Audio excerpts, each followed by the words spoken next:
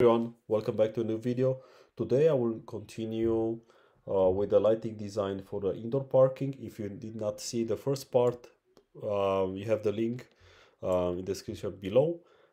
Today we will continue with adding more texture for the indoor parking and color as well. We'll talk how you can choose the color, for example, for the columns, draw the signs on the driving path, establish the driving path, add cars on the parking places, and as well how to choose the luminaires which are suitable for this application. So let's start first with drawing the signs on the driving path. As you can see here, I start to draw the signs already on the driving path, and I will show you how to draw, for example, from beginning these signs. So you need to go on the room elements and then draw a polygonal room element, and then you just, of course, you go on 2D, and then choosing the draw polygon room element, you just start from one corner to the sign, and when you're ready you just close. Please bear in mind of the height, so I will say in this case you need to go 0 0 1, and then here you go, you have the sign here. I need to ready the polygon because I missed one point, and let's make it right here as well. And yeah, that's it, that will do. And now when you go on 3D, we can see the sign here. If we have it here, I will just copy and add, pass with mouse, and then of course rotate as we did in the other direction, and then move, and then it's easy to place it on the right spot. Good. So that's about how you can draw a sign on the driving path. The next will be adding colors to the columns, which we have already added in the previous video, and as well to the signs on the driving path. Usually they are marked with white color just to be easy to be seen, and as well it has a huge impact also on the reflection. So using bright colors helps to reduce, let's say, the luminance needed for such application, and it's much easier to be identified by the drivers as well. So we go on the materials and then color materials, and we need to go black and white, and I will say we will go for the pure white, or yeah, also traffic white. Let's choose this one.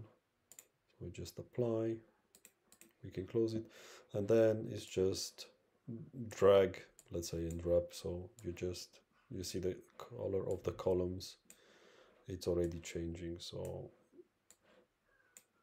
I have to do for each of the columns. I will not do it now as I don't want to waste too much of your time. I just try to show the principles how to do it, and as well on the driving side as well.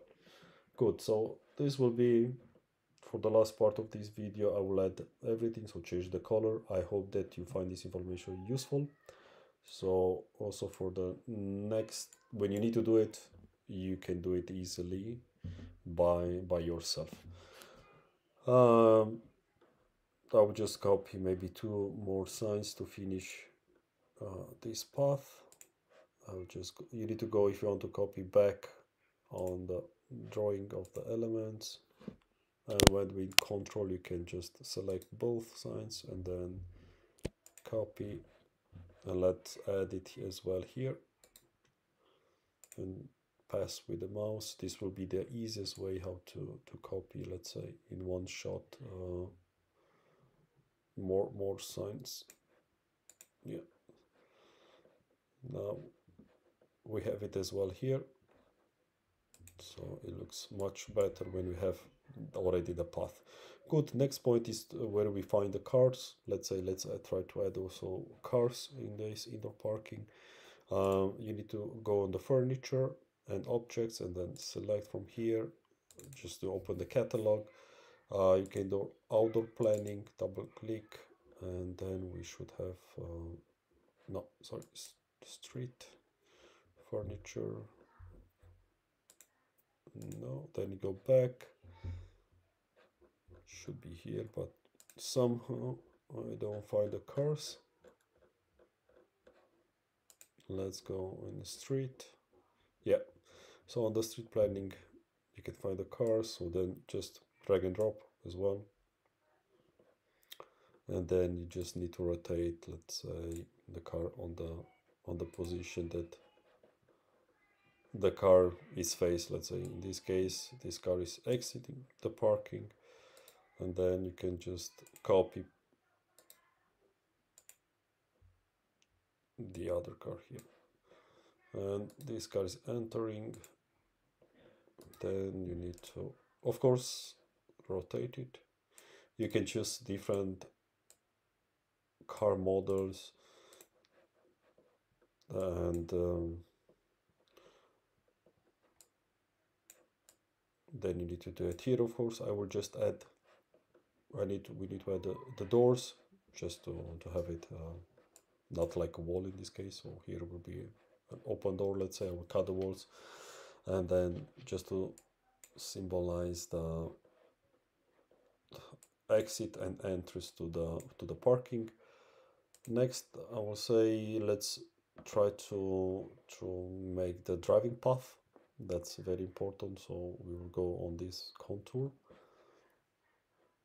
So we need to move back to the polygon, and then I will say we can start from this part. When it's you want to do a curve, you need to go as smooth as possible on the point to point, just to look as best as possible. You can use as many points, interim points, as you please.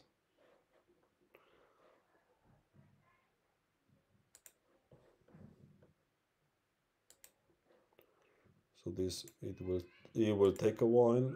I will try to maybe to yeah. So now we have it here. So we can go until, let's see, this step, and then make it round.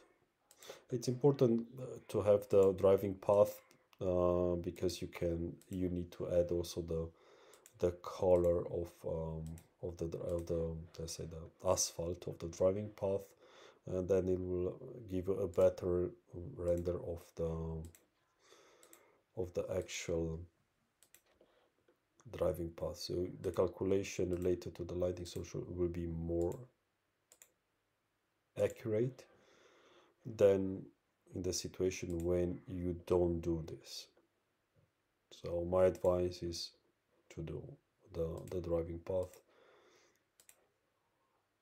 because yeah, it helps and give you a better realistic perspective. So, and this is the driving path as you can see it. Let's move in the 3D. So now the driving path it looks like solid, because we need to change the height. So here we need again to put 0.001, and then let's see it. Yeah, so here we have the driving path. Of course, we need to be more accurate. Let's see if I can put another 01, just to see also the signs. I think the signs I need to place it a little bit up in this case, and the other one as well, just to look better. Let's say 2. Yeah, So you can see also the signs now in the better way. I will do the same with the other, which I already inserted. So you can just change here the height. Good, so now we have everything done from the driving path.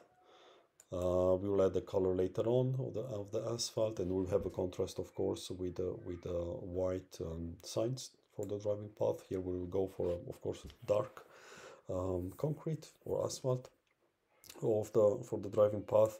Let's talk about the lighting. So how to choose. So you go on the light, then select.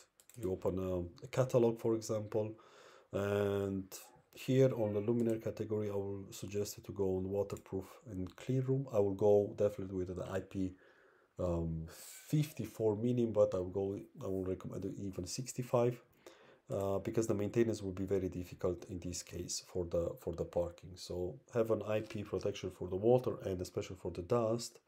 It's very, very important because the maintenance in this kind of big indoor parking are not very often done. And then here you have two options, the length of 1.3 meter, 1.6. You have seen that they have a dedicated luminaire for a parking system, which if you read all the description, you'll find as well that it has a detector, which is very good because we don't know actually the traffic is very difficult to determine for indoor parking. So then it's better to combine it with a detector, sensor detector for the cars, and then you can save up to high 70% of the total operation. That's a lot. And of course we will go for a wide beam distribution curve. But join the next video where I will import the luminaires and we will do the first trial of the lighting calculation, and let's see the outcome. So thank you very much for your attention. Please subscribe to my channel, give a like to this video, and until next time, I wish you all the best. Have a good day. Bye bye.